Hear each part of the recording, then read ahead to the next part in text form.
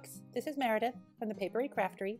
Today I'm going to be sharing a great beginner's Monarch butterfly project.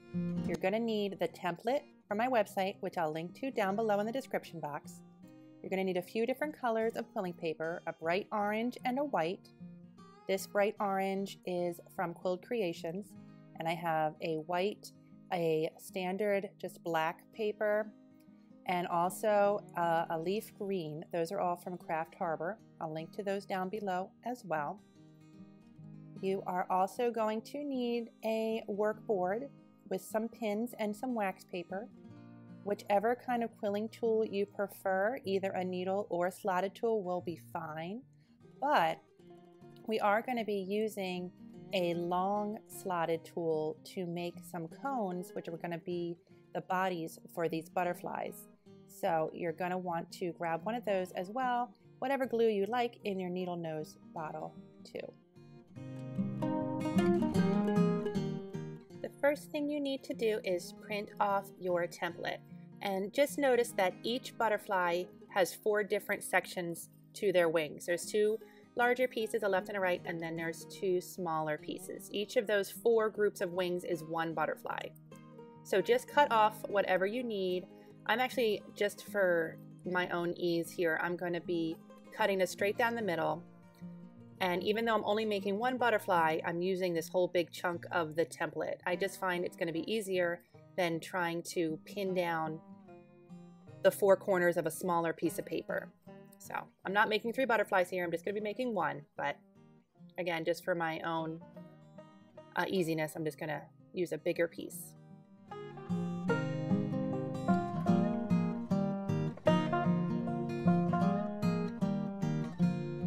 So here I have my template all set up underneath my wax paper. I can still see my design underneath, but when I build it on top of the wax paper, I'll be able to pull everything off nice and easy. So the first thing I'm going to be doing is making the orange sections of my butterfly. And to do that, I'm using the orange paper, obviously, that I had before, and these are going to all be rolled into teardrop shapes. This first section here is a 6-inch strip. So I roll that on my needle tool from start to finish. I'm going to let it open up just a little bit in my hands. Glue the end down.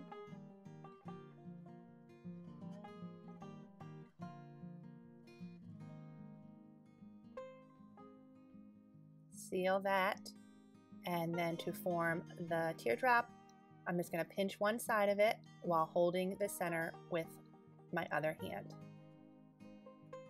There you go.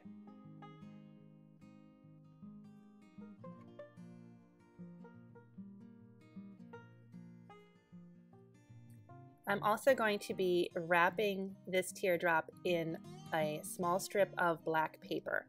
And I found that it just sort of makes it pop a little bit in the middle of the butterfly wing, but it also makes it so that it blends in with the rest of the wing. It's kind of hard to explain. It's not a necessary step. I just think it adds a little bit of something to your finished project. So for this project, we're going to be wrapping all of these orange teardrops in black paper. So to do that, I glue onto the pointed end just a little bit, and then I just wrap it. I think twice is good, and I like to start and finish at the pointed end because I think it hides the torn paper a little bit easier.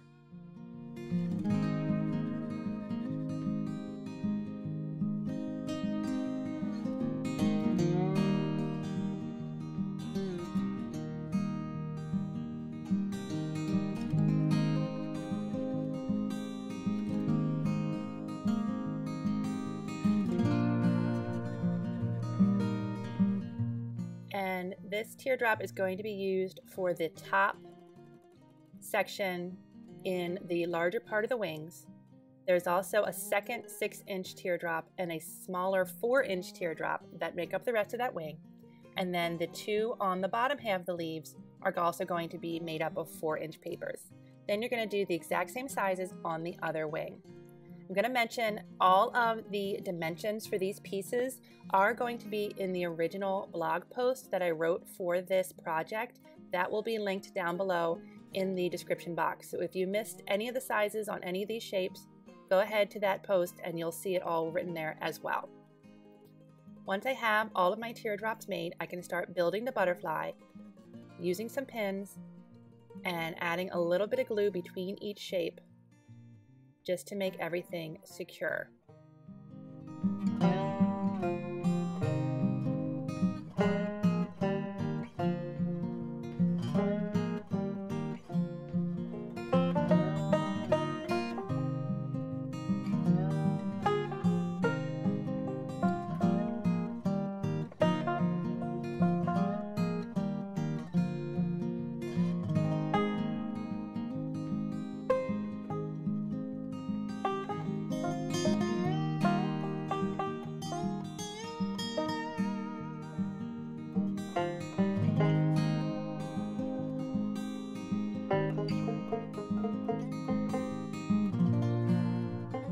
Next, we're going to be using some small pieces of white quilling paper to make small tight coils, which are paper that is rolled up on your quilling tool but not let to open up at all. Those are going to be what you fill in to the circles on your butterfly template. So each of these pieces is about 1.5 inches long. I'd roll them all the way on my tool, and before I even take it off, I add another little dot of glue and roll that to the end. And then I'm going to wrap these in black as well, the same reason I did the orange pieces earlier. But this is even easier because I don't even have to take it off my quilling tool. I add another little dot of glue and I apply the strip of black paper. This is about 2 inches long. And then I just wrap that start to finish as well. And that is going to be glued while it's still on my quilling tool also.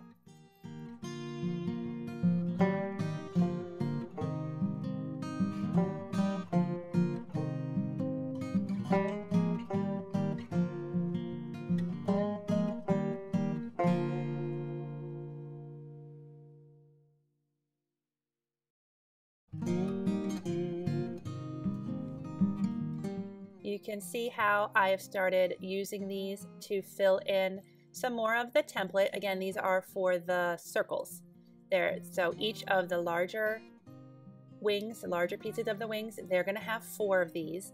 And then the smaller wings on the bottom, they're going to have 3 each.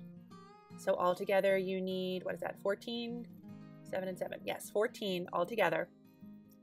And to get these to stay, I don't want to just glue them to the wax paper because, you know, I'm going to be removing these from the wax paper later on. So I want to kind of get them all to where they're sticking to the orange parts that I've already used to build the first part of the butterfly.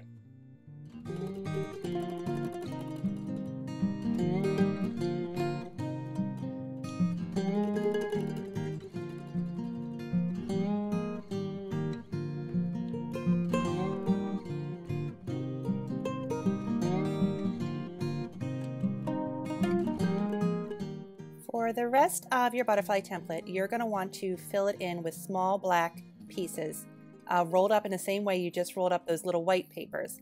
They're going to be various sizes. I would recommend, if you happen to have some clear glue like I just showed there, clear glue works really great for black paper because it doesn't show up all the little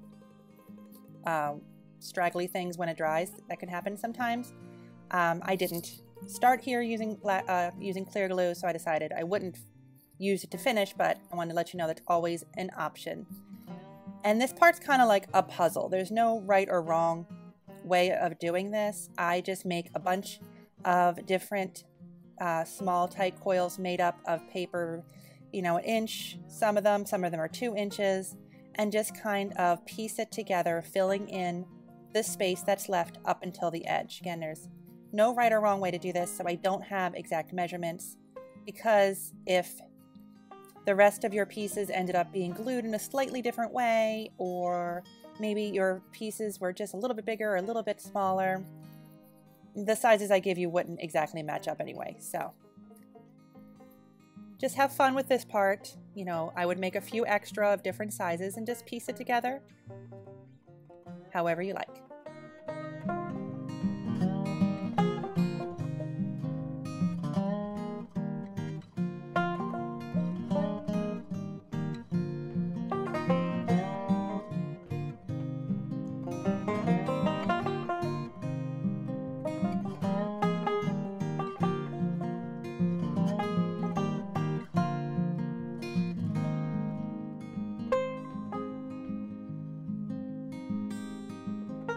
Once your wings are totally filled in, you can use your needle tool or small instrument to peel them off of your wax paper.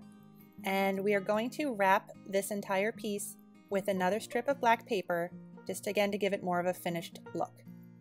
So to do that, you're going to want to, again, I would start at the corner. I think it always hides seams pretty nicely if you start at a point or a corner. And glue down your black strip of paper, and then you can start wrapping it around your butterfly wing.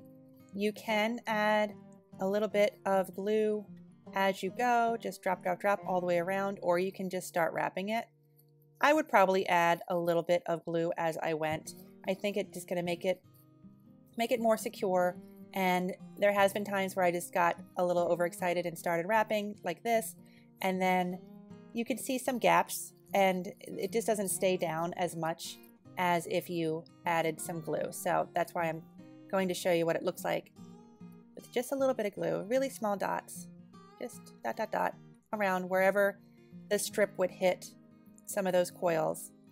And it'll help you get it to sit a little bit flatter and help it to just not have any kind of weird gaps or anything like that. And then when I get back to this long part again, a few more dots, dot, dot, dot. There you go. And now I'm just going to wrap it nice and tight to the end and then tear off any excess.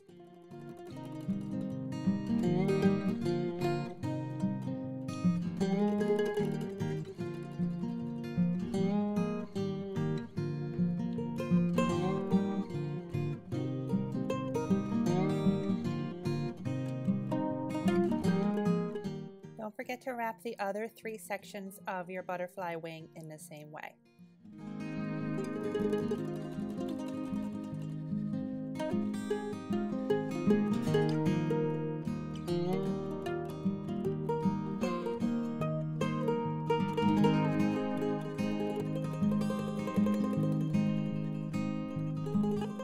After your wings are done, we're going to build the body of the Monarch butterfly.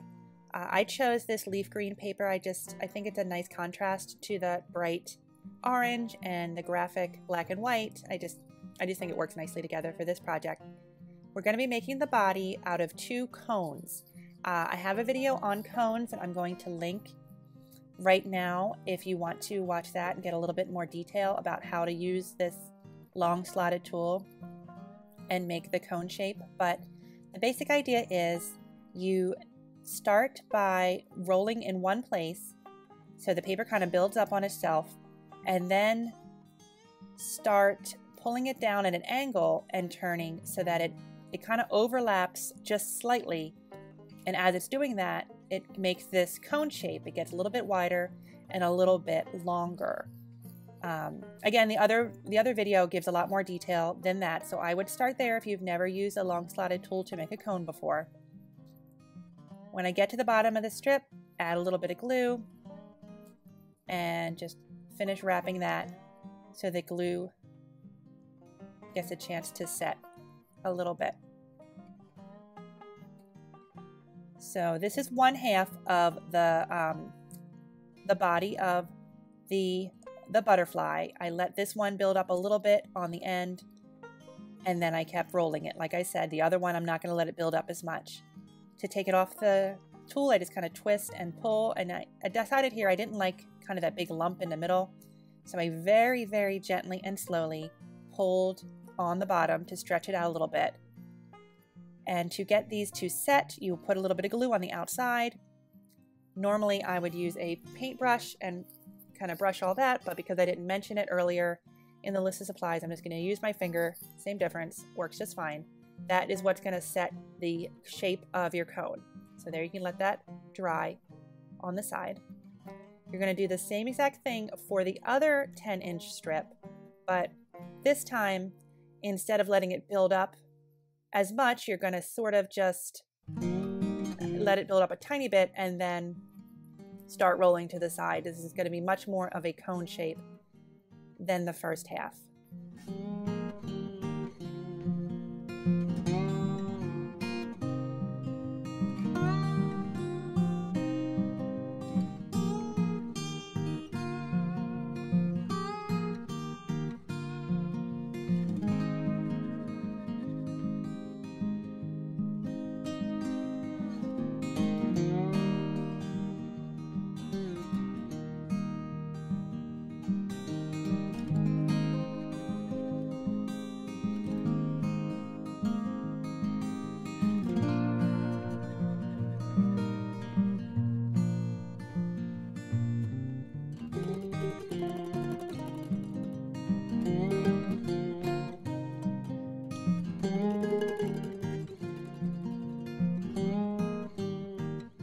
This half of the butterfly body is much more pointed. This is going to be the tail half, if they have a tail. I'm not sure what you would call it on the bottom of the body, but it comes down to much more of a point on this side, and you could even kind of push it to one side and make it sort of curved if that's something you're looking for, or just keep it more of a straight situation. But once you have the shape you like, again, with a little bit of glue, your finger or a brush, you're going to apply that and let that dry.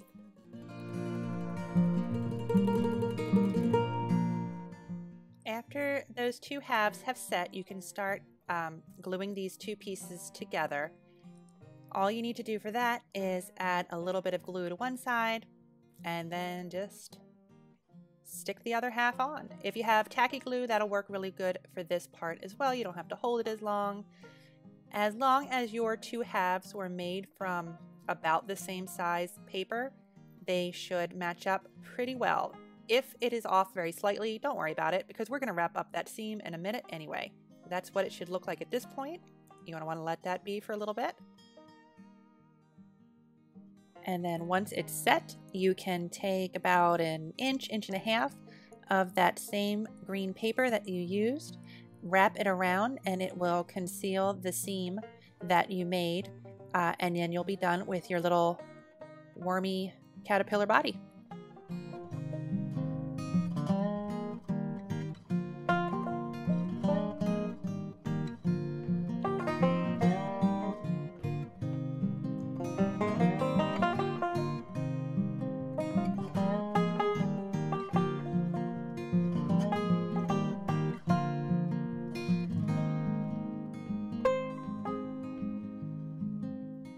At this point, you will be finally able to completely put together your Monarch butterfly.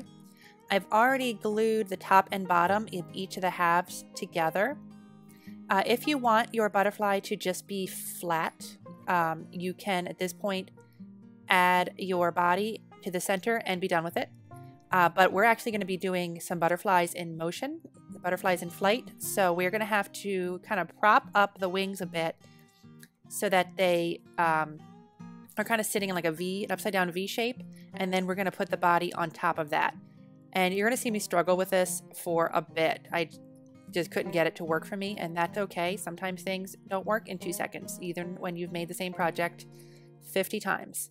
It is okay to struggle with this for a minute, but you're sort of looking for, again, an upside down little V shape.